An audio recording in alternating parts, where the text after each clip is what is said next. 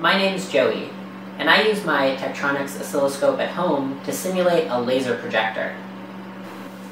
One of my favorite hobbies is laser projection, just like you might see at the planetarium, but on a smaller scale.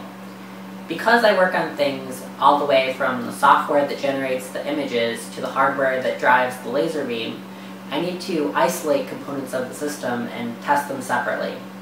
I can use my vintage Tektronix 2440 oscilloscope to simulate the projector half and verify that my software and digital to analog converter card are functioning properly.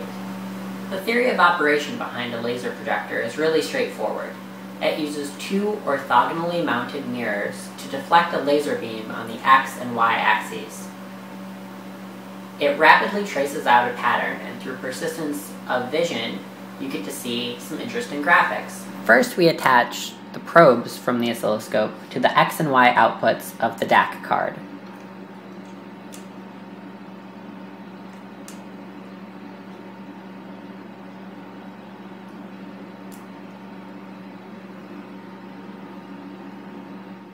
Then we change the mode of the oscilloscope to XY to graph channel 1 against channel 2.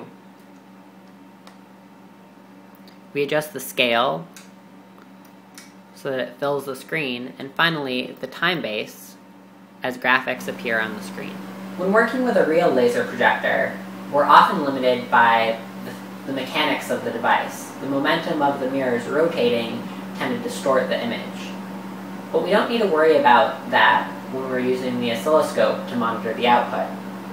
Any vector-based output that we can generate in the computer, we can display.